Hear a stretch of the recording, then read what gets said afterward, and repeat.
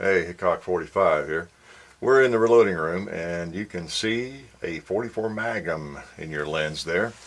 We are going to do a revolver cleaning video. I get a lot of requests to do a revolver cleaning video, and it's not the first thing that comes to my mind to do, but I thought, why not? I've been out today shooting a couple of different revolvers actually. This 44 Magnum Trail Boss 629. We were out planking with that here on the farm just a little bit ago and thought, well, let's just turn the camera on while we clean that baby. Earlier today, did a little hatch shooting video, which is already up, or you will see, with the old Colt 45, and cleaned it. So it's been kind of a revolver cleaning day, and you can see we got him all bright and shiny, so I'll put him back together. But it just occurred to me I do get a lot of requests to do a revolver cleaning video, so thought I would do that. Well, now, what I do, and again, as with anything I do, even the way I shoot, this is the way I do it, and I'm sure it's different from what a lot of people do. What I do is I come in and hose it down, basically. I take, well, let's see, I might use the liquid ballistol, but I go ahead and just spray it down. The muzzle, get in there in the forcing cone, shoot it into the barrel, all around the frame. Sometimes I'll use the liquid ballistol, other times the aerosol, just whatever you prefer. And I like to get it all over the front of the cylinder, in there, just everything. It's kind of like giving it a bath. Maybe I overdo it sometimes. And I just let it soak for a minute, usually after I get it watered down, pretty well like that. Because as I think I mentioned in my other cleaning video, the ballistol is not some super acid that just eats everything away in about 2 seconds. It's a little slower acting maybe in some ways. That's one of the characteristics of it, but it's really nice stuff because it does break it loose. Lead, powder residue, whatever, just depending on how much you have and how long it might take. So that's kind of what I do. I soak it down like that, and then I wipe off the excess. And one reason I don't have some nifty little cute rubber pad here on my reloading table, I have a seriously reinforced table just out of thick 2-inch boards, and is because I don't want to baby it. If I want to put some kind of cleaning solution on it, I do it. Ballistol is one of the characteristics of it is it's really nice for wood. It's great on the stocks. I use it on all the stocks and leather, my guns and holsters, so I can just spray it anywhere I want. This bench has probably been ballistoled a million times just because of that, so it has no effect on that other than to actually help preserve it and protect it. But so I just leave the wood plain and get a little extra on there today. I normally use the aerosol, I guess, most of the time on a small project. And I've got a big muzzle loader that's filthy. This is when I usually bring out the big gun there. But I get the excess off. And one of the things I like to do too is not be shy about getting it up there in that forcing cone. And I keep a couple of toothbrushes. I like a toothbrush, a dirty one over here that I can use for things like this. Just brush on the forcing cone. So it's that area. And it's a particularly difficult spot sometimes up in there. Depending on how clean you want to get it.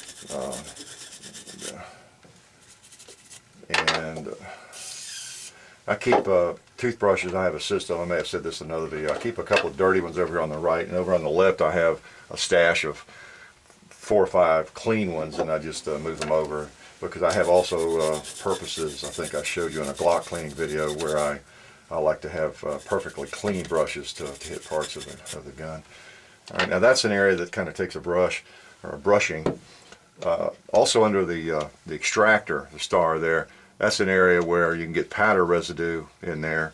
Now, if you've been shooting a great deal, I highly recommend you get in there and you maybe brush on that. You can do it anyway. I don't typically get in there with a brush unless I've been noticing, problems. I will quite often get in there with a paper towel just to make sure there's nothing in there. Maybe a Q-tip behind there, you know, the back of the star, the ejector star there and everything. And that is one area of a revolver where boy, you can shut it down, keep that thing from spinning. If you get some crud, even powder flecks of some types of powder underneath that, and your revolver's out of operation, there are things that can make a revolver unreliable if it's dirty or has a problem under there. Okay, so you see I'm cleaning out in here under the barrel, in here in the crane where that locks up. You know, it always gets dirty in there. Just getting the worst of it out. The first go around, I do exactly what you see me doing. I'm just getting the worst of it. Hands are soaked with ballistol. This rag is soaked with ballistol. It's a very non-toxic stuff. It doesn't hurt you at all. So I just get the worst of everything off to begin with. That way, as I'm handling the gun. So it's kind of like most of you do probably. You go from dirty rags and patches to gradually cleaner, of course, inside and out of the gun. So the gun essentially now is in a position where I could just stick it back in my holster if I really wanted to. And to look at it, it doesn't look, you know, too dirty. But we know it's not clean. So then I've got my little cigar box up here with patches. And I might get out a Q-tip or two there. So then what I do is kind of the same thing I do with a Glock barrel. I soak a couple of patches, ballistol, and this takes I keep a couple of rods here, one for 9mm 357 and one for 44, 45, 40 caliber. This one right here, I just push it through each chamber, and of course I have the rag is soaked, and so is the chamber is soaked from my spraying on it. So there's lots of ballistol in there, lots of cleaner lube in there. Now the one difference here might be that I'll sometimes just let it soak a little bit longer. I might come in from shooting and just spray down the gun, and then I might go eat or go do something else. I might shoot something else or whatever. If I'm going to be around for a while, I don't necessarily jump right into it. I'll let the gun just soak a little bit, depending on how dirty it is and what kind of firearm it was. Do the cylinders. Cylinders are usually the dirtiest. And run one up into the bore. Okay. Now I use a bore snake for rifles, but I typically do not use them for revolvers. I'm sure some of you do. This is a bore snake. If you've seen one of those, you drop the end down through the barrel, chambers, whatever, and then just pull the whole thing through. They work great. I really like them. I have them for most calibers, but I just don't use them for revolvers or semi-automatic pistols. Typically, they generally are so simple to clean without that, but some of you probably do. Okay, then I get my next clean patch, a little bit cleaner, and run it through. You notice this patch is not as dirty already. There's a difference. That first one was, you know, pretty cruddy, and no magic about this. You know how to clean a bore or a barrel. You just keep working on it until the patches are pretty much clean. And go through the barrel.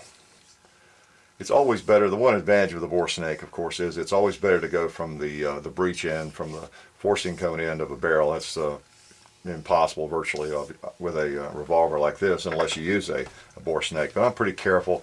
You don't want to be scratching up the muzzle. At least a little scratch, ding here at the muzzle can affect the accuracy of the gun.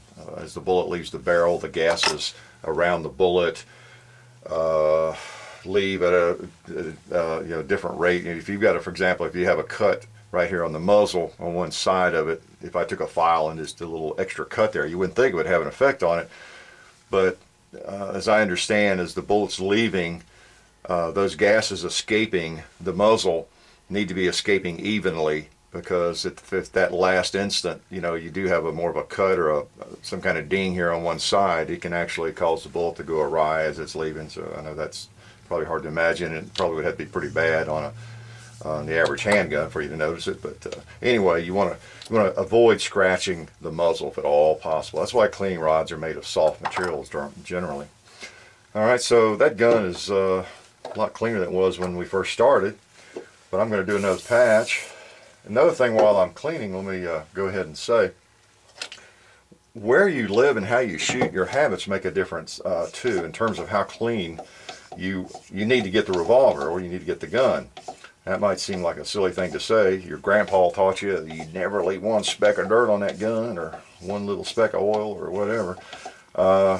Actually, if I were going to shoot this gun tomorrow, I was pretty sure I was going to get it out, or maybe even next weekend, I might stop pretty much right here where I am. Yeah, I've got him cleaned up pretty well. I've got him ballastalled. I could put him away right now, wipe him down and put him away. Even though if I run another patch through here, it's not going to be perfectly clean. I'm going to run a dry patch through, maybe before I normally would, just to show you. See, it's not perfectly clean, and I'm sure the cylinders are not perfectly clean. One advantage, one thing I like about this lube and preservative is I know that it's not going to rust. If I have, just like with most lubes though, if you have it oiled, it's not going to rust. So nothing's going to happen to this gun. As long as it's clean, if there's some little minor residue, it's just not a critical issue, at least on a big old caliber revolver like this. If it were, after I shoot it 6 times, I need to be cleaning it right before I loaded it and shot it 6 more times. So the key thing there is making sure everything's preserved, you're not getting rust or anything like that, damage. Okay, so I'm getting in pretty good shape now. And again, I do shoot so much, and this gun will be shot before all that much longer, that I really don't get out the magnifying glass and make certain that every little speck is clean. I get them pretty clean. I make sure they're coated with oil, with the ballastall, and I know they're safe. So they're not going to rust, and this gun is stainless, so it's not likely to rust, of course, anyway. But that gun is pretty clean right now. It is pretty clean. It's always advisable not to leave a lot of oil, though, in the chambers. You can cause additional pressure in the chamber when you fire by having too much oil in there. You want that fairly dry. I will typically, when I come out to shoot a gun, just run a patch through there, and maybe run through the barrel, particularly if it's a high pressure round of some sort. I want to make sure that thing is really clean, and rifles especially. Big old 44, you can sort of look down the bore and kind of check it, but there you go. So then the other thing about ballastall is it seems to, just as the time goes on, it seems to let loose, separating the copper and the lead, if there's any residue in there at all still, over time. And it's good to run something down the barrel every now and then. I bring it out to shoot it, to go ahead and run another patch through, and I'll probably find something else coming loose that wouldn't come loose initially after shooting it. But that gun is in pretty good shape now, ready to shoot, and it's clean enough for me. Again, somebody's grandpa might have a heart attack that I haven't run 49 patches through there until I could absolutely not get any dirt out of it. But it's fine for me anyway. Like I say, this is the way I do it, the way I've been doing it for 30 or 40 years, and it's in pretty good shape. We might do a little close-up here and get a better look at it, get things out of the way here. Maybe get a look at that cylinder.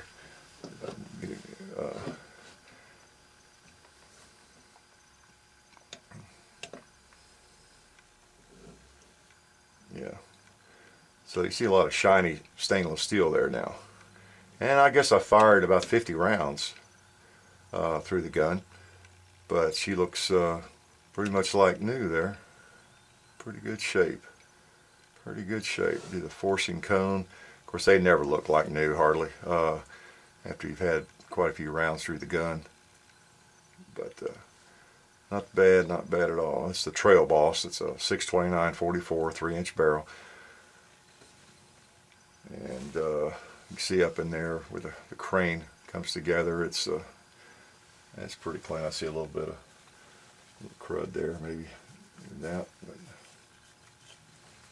front of the cylinder, pretty good shape. Now some people take maybe some flits or something and shine down the front of their cylinder, particularly on a stainless gun. Every now and then, I had done that before. I don't do it very often. I shoot these things so often I don't worry about the front of the cylinder. If you're a shooter and you have revolvers, you know what I mean. The front of the cylinder just isn't going to look like the rest of the gun unless you do take some abrasive, polishing compound like Flitz and work on it every now and then. But I don't do that very often. So that gun is in pretty good shape and is ready to shoot. Again, it's ready to put away, more importantly. And like I say, I do check them before I fire them again. And that's one of the most important things that you can do. And the other thing is keep them in a gun rug, or I keep them wrapped in a ballistol rag or in one of these socks that you can buy. Mainly keep them from getting nicked up in the safe, because I wipe them down before I put them away. And if you're new to firearms, and I think a lot of people are that have been asking me to do a revolver cleaning video, that is something you always want to do. Even with stainless, I do that. If handling this gun like I'm doing right now, even after it has kind of a film of oil, doesn't matter. I keep some cotton rags in my gun safe area, and before I lay it aside or put it in the sock to put away, I grab one of those and I just wipe it down as if it's a blued gun. I just wipe every part of the cylinder very quickly and key areas, and then I put it in the sock. That's the last thing I ever do whenever I pick one up. That way you'll never get rust, you'll never get fingerprints rusting on your gun on the surface. I never have had that, and that's the reason. Okay, just always wipe them down, grab right back to the wood or the grips, and then the last thing you do, you got your fingers on the grip, just put that thing in wherever you're going to put it, pistol rug or whatever, and then whenever you touch it, just do that again. Keep a rag with whatever lubricant you use, whatever oil, just lightly coated. And I don't have one out here in the reloading room with me. I'm just using a paper towel, but I definitely have those handy with every gun, in the house. And just keep one of those handy and just always wipe it down. Don't ever be afraid to show somebody and look at it, check it's unloaded. And I'm never shy about handling a firearm just because it's clean, because I don't want to get fingerprints on it.